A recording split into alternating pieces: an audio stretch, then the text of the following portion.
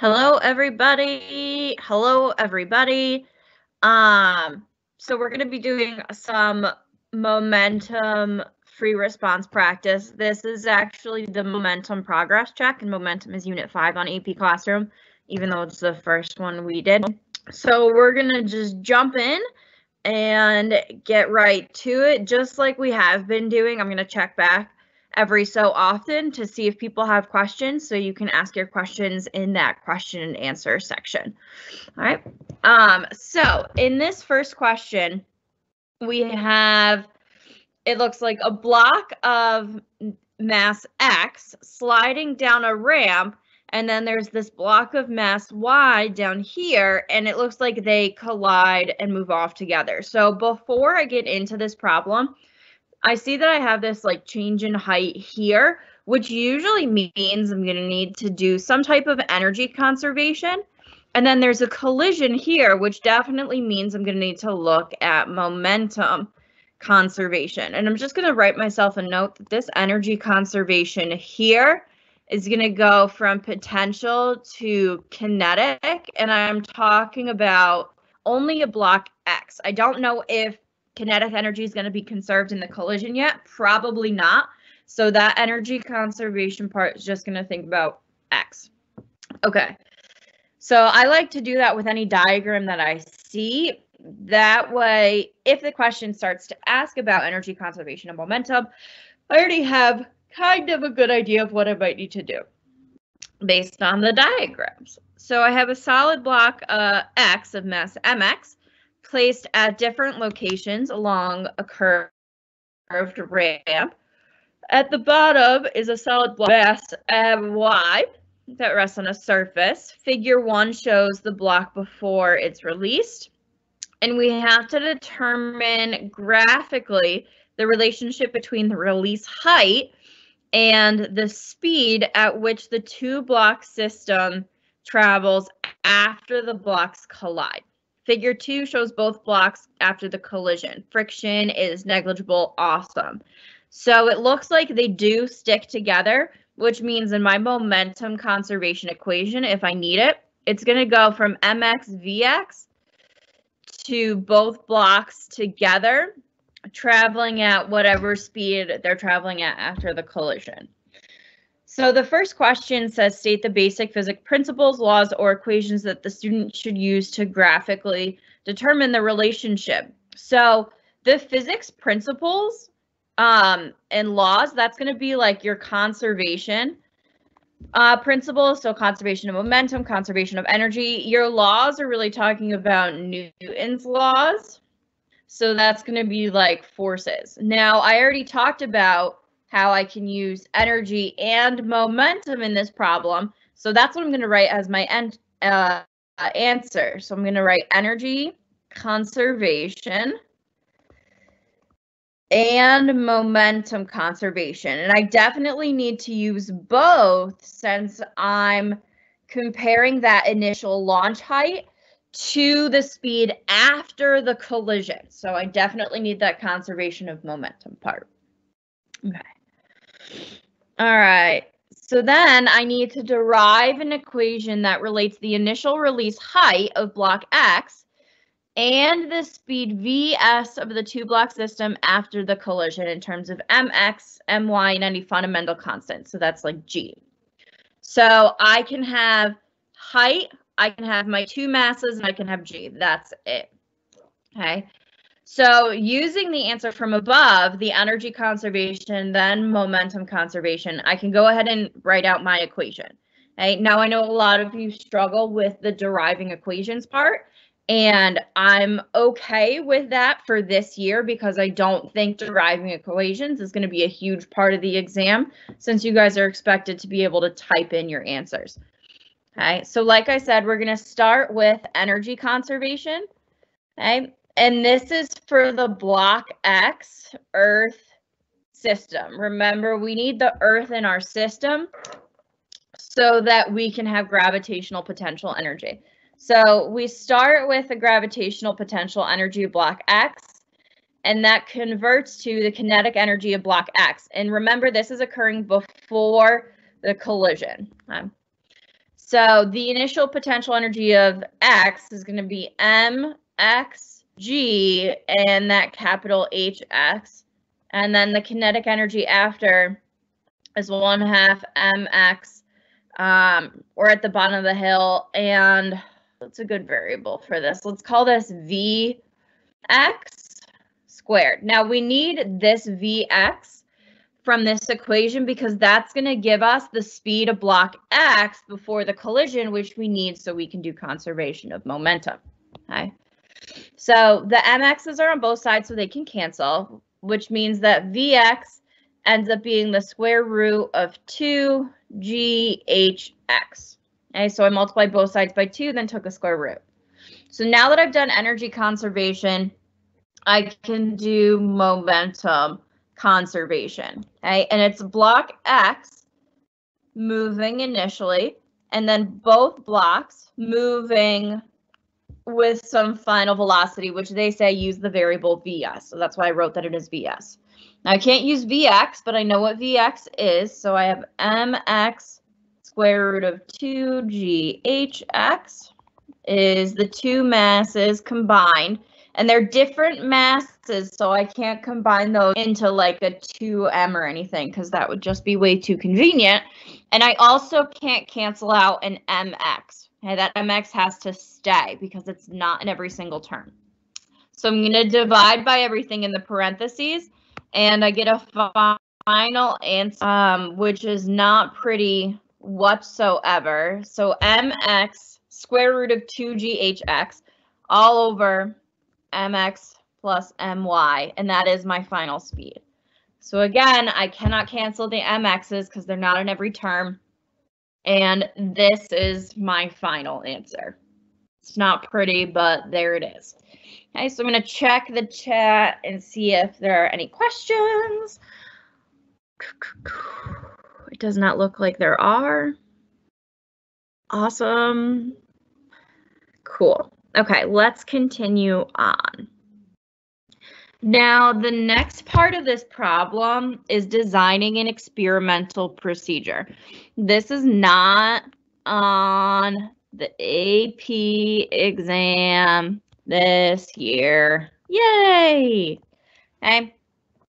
But in the table below, we'd list the quantities, associated symbols that would be measured in our experiment to and the equipment we would use. So remember, we're trying to compare hx to the final speed. So the initial height to the final speed of both blocks after the collision. So really, we can fill in this table using this equation up here. So we need the mass of x, the mass of y. We need the initial height, and should probably write that out. Initial height and the final speed of both blocks. Okay.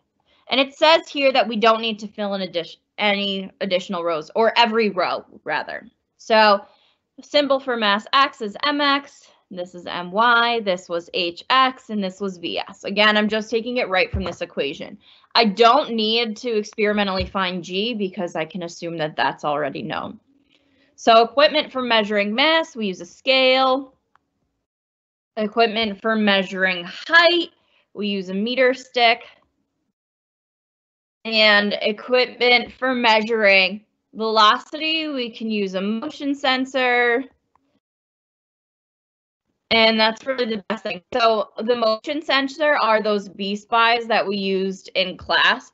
They help measure velocity. Okay.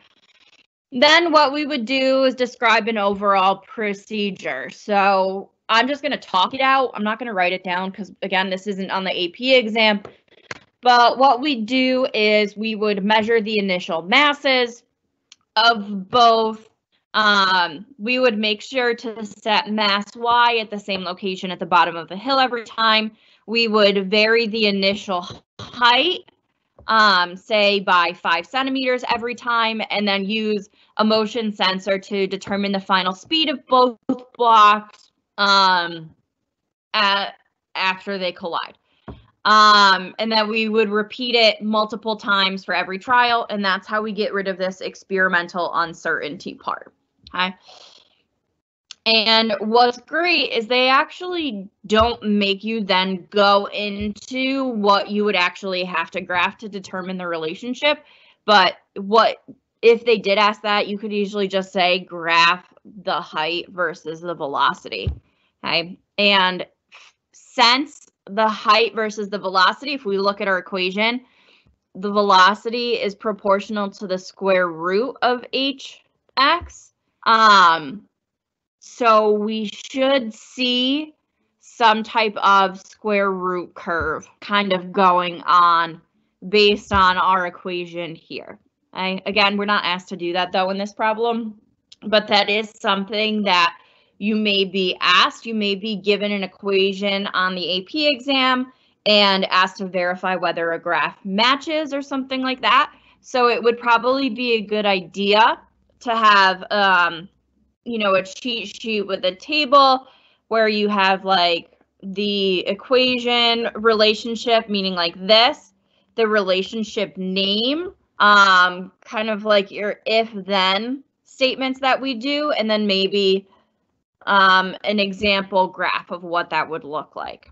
And I can actually, I'm going to write myself a note right now to do that for you guys. Actually, I'm not going to write myself a note. I'm going to take a picture of it. And I will kind of create a sample one of that for you guys. Okay, continuing on with this problem. Actually, let me see if there's questions first. Boop-a-doop. No questions. You guys got it. Yay! Or you don't know what to ask, and that's totally fine too.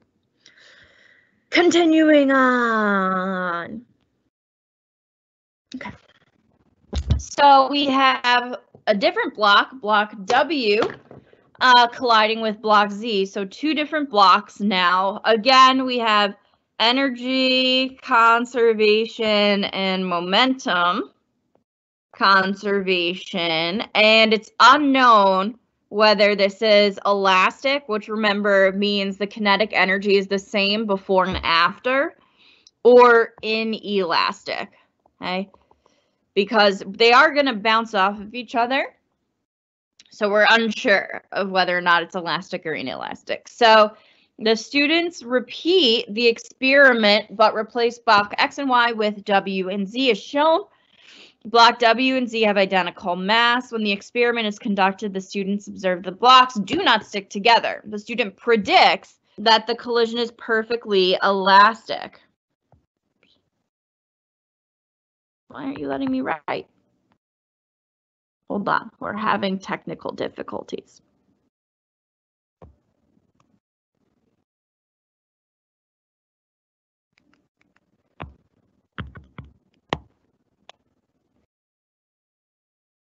Okay, now we got it. Perfectly elastic. So that means the kinetic energy initially before the collision is going to equal the kinetic energy after. So really the kinetic energy of block W beforehand should equal the kinetic energy of W plus the kinetic energy of Z afterwards. Okay. So they then collect data about the actual speeds of both the blocks. So we have the actual speed of W after, the actual speed of Z after, and the predicted speed of Z after. Okay. So this is the predicted speed is if this is an elastic collision. Okay. So what I'm noticing is that all of the velocities in this center column are less than the predicted velocities, which tells me that this collision is probably not elastic, that there was some loss of kinetic energy because of sound creation or something like that. Okay. So the question says, why does the predicted speed of block Z after the collision not agree with the actual speed? Okay. So again, we can kind of just talk about what I just said. So this collision is inelastic. Okay. The system loses some kinetic energy to, I don't know, external forces or sound creation, which causes Z to be slower than expected.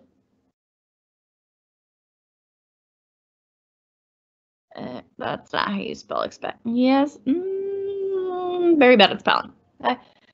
So why is speed Z lower? Because we've lost some energy, which means our collision is inelastic. Why have we lost some energy? Because of sound creation. You could also say because the internal, which is just heat, energy of both blocks increases. You could say work done deforming the blocks slightly. Anything that really talks about a loss of energy because of, some sort of work done, or, loss of energy because of sound or heat, because it's turned into some non-mechanical form of energy, meaning non-kinetic or non-potential. Okay. And that's actually the end of this problem. So let me go back and see if anyone has questions. It's not looking like it. So there's one more problem that we're going to go over. And that one more problem is actually a paragraph response problem, which will be on this year's AP exam, meaning the type of problem will be on the AP exam, not this exact problem. That would be actually really awesome.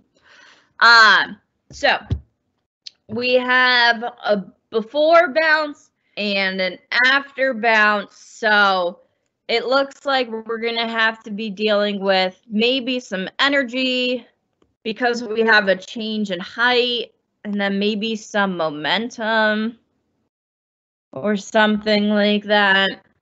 Okay, we got angles, which means we need components. Ooh. So I'm just going to draw in my triangle really quick. Okay. So this component would be the sine, this component would be the cosine. And then afterwards, this would be sine and cosine. So one thing I noticed right away is that these horizontal components here that I drew in, these arrows, they look exactly the same, which tells me that the motion in the x direction is not changing.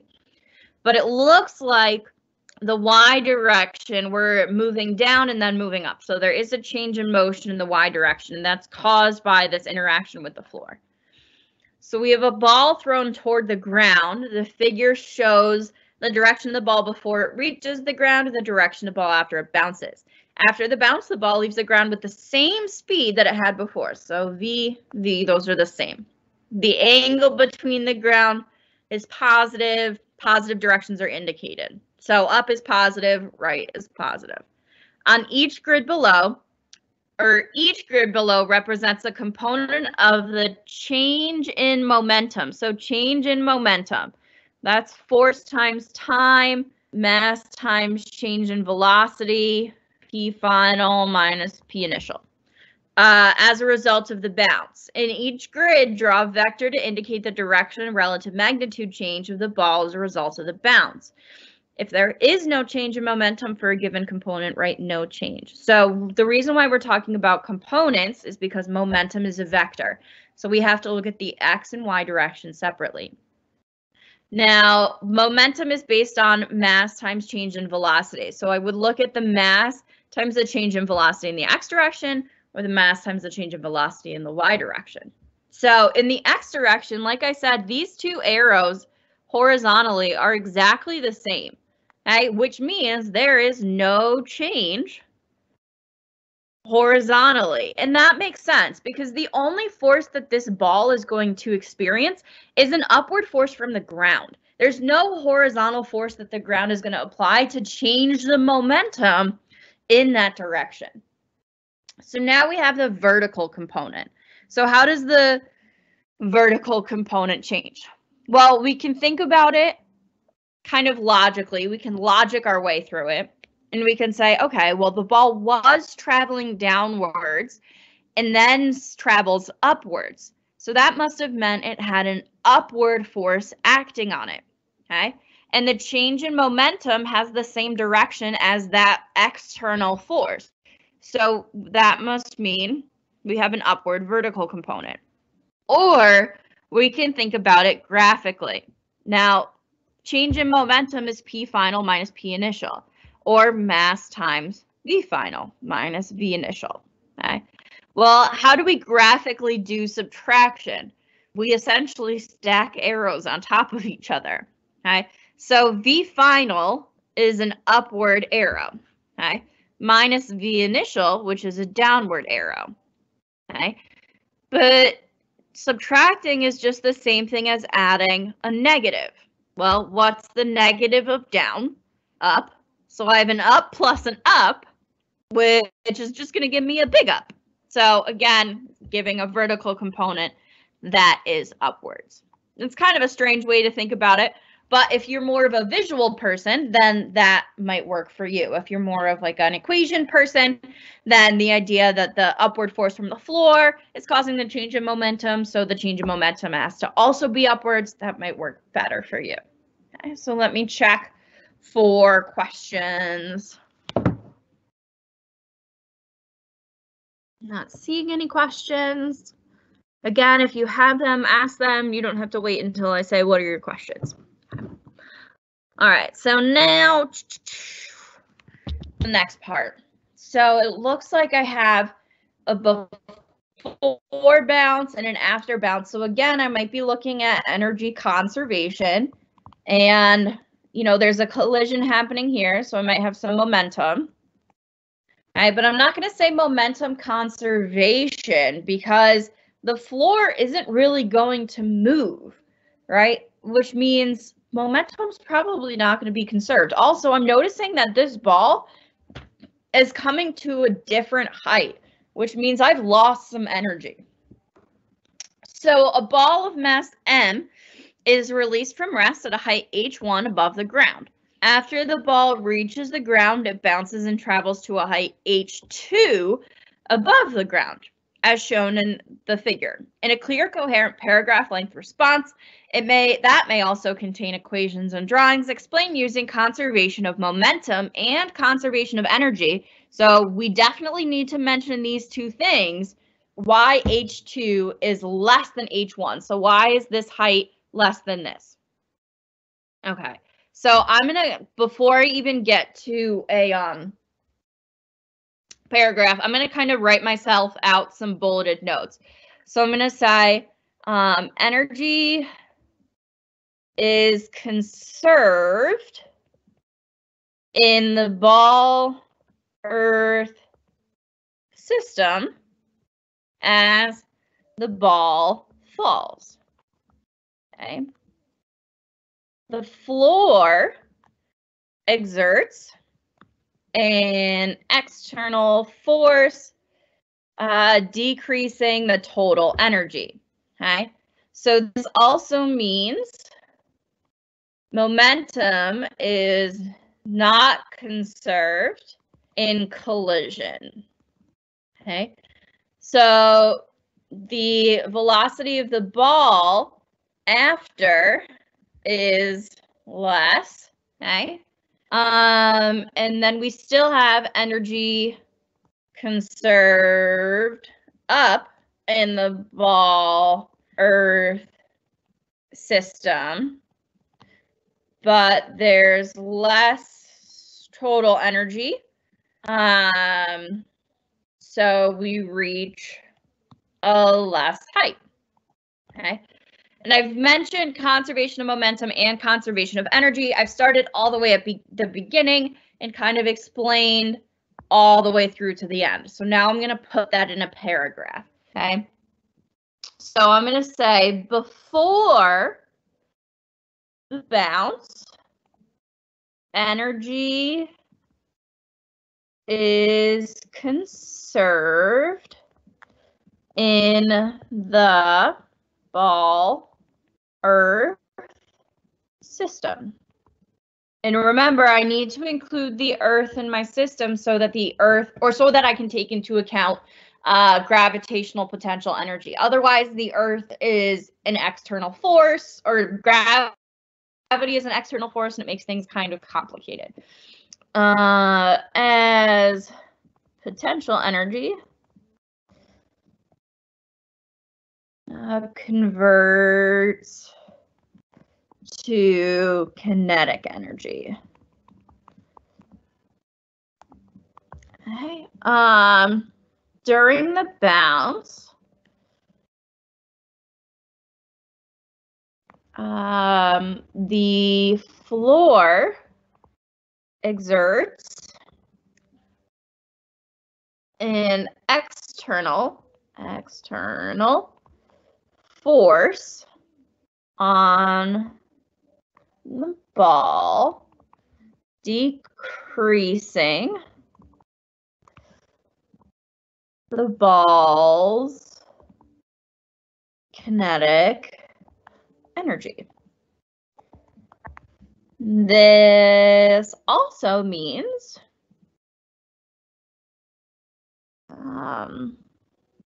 that momentum is not conserved in the collision, as only the ball is moving before and after.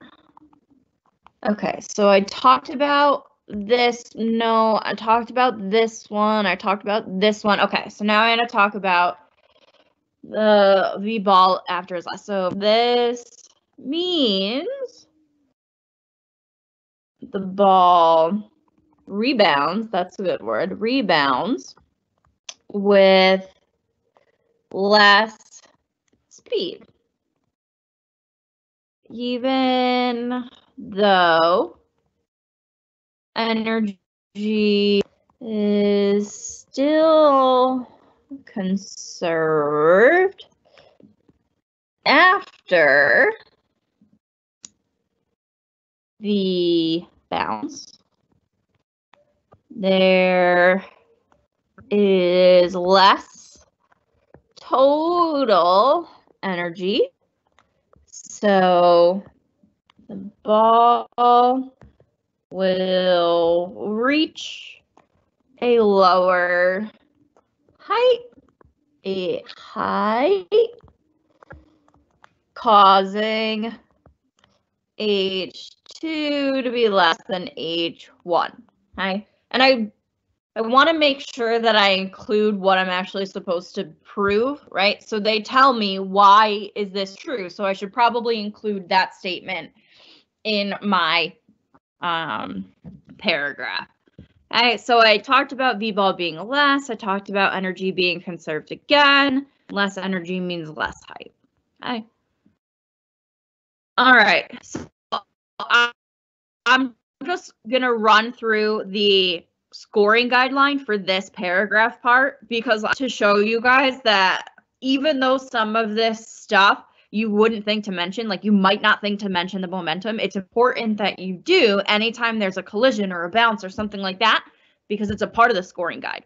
So let me scroll over to here and find the scoring guide for this part. Okay. All right, we got that part right. All right, so that paragraph is worth 5 points. That's probably going to be the case on these paragraph questions. And the paragraph, 15 minutes to do. And I think that took me a little bit less than 15 minutes, so that's good. Okay, so 5 points. We get 1 point for indicating that the collision of the ball with the ground is inelastic. I didn't exactly say that, but I did mention the speed was less. That's awkward. So I didn't mention this, so I'm not going to give myself a point. I didn't get full credit on this. All right, so see, even me, a physics teacher, it's tough to get full credit on these paragraph responses. Okay, but that doesn't mean you guys can't. You guys are great. 1 point is earned for indicating the momentum of the ball before is not the same. I did that. 1 point is earned for stating kinetic energy of the ball immediately before the bounce is not the same. I don't know if I actually stated that. I stated the speeds would be less. Okay. I think so. If I was an AP reader and you say that the speeds are less or something like that, I would give you this point, but maybe not this point. So a lot of times on AP rubrics, it'll say implicitly or explicitly, meaning you imply the kinetic energy is less, or you actually say it, and you can imply the kinetic energy is less by saying that the speed is less. I get 1 point for stating that some of the mechanical energy of the ball or earth is converted to non-mechanical energy, which is by, okay, I mentioned that. And 1 point is earned for a logical, relevant, and internally consistent argument that addresses the required argument or question asked and follows the guidelines described. Okay, so basically this last point is like you have a paragraph that A, answers the question, B, doesn't contradict itself, which some of you have done, so watch out for that, reread your paragraphs, and C is on topic. Like you're not just like randomly, you're not using random words that you made up. So I got a 4 out of 5 on this because I forgot this inelastic part. Okay. Now, just because I didn't get full credit on this question doesn't mean that I wouldn't be able to get a 5. That's one thing that the AP physics exam is really good about, is you don't have to get like 100% of the points to get a 5. Okay? Like we've been doing all year, most of the time, you know, something like around a 75, 80% of the points, that's going to get you a 5. And that's still going to be true on this year's exam. And it says so in the testing guide. And somebody asked, why is momentum not conserved? So the reason why momentum isn't conserved in the collision with the floor is because our system we defined as the ball. I don't even know where the problem is. There it is. When we're talking about a collision like this, okay, our system is defined as the ball, really, or the ball in the earth. So when we bounce off, this floor exerts an external force, which means that that floor exerts an impulse on the ball. And if there's an impulse acting on the ball, then there must be a change in momentum of the ball. We can also think of it this way. Initially, the ball has a momentum that is downward. Afterwards, the ball has a momentum upwards. And the floor still has 0 momentum. Okay, so even though like the value might not change, even if we say bounce back to the same height like we did in the beginning of this problem, this direction changed, which means there was a change in momentum because momentum is a vector and direction matters. Okay, so the only time momentum is really going to be conserved is when you have 2 objects colliding and there's not a change in direction of the momentum of the system. Okay. Whereas in this case, there is a change in direction, so that means there is a change in momentum. Okay. Are there any other questions before we sign off for today? What do you think?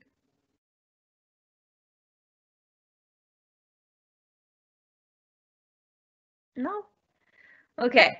Well, we're going to do this again tomorrow, but with unit 4, which is energy. I sent you guys out a schedule kind of for the rest of the lives that are just going to be some practice problems and going over the 2 types of problems on this exam.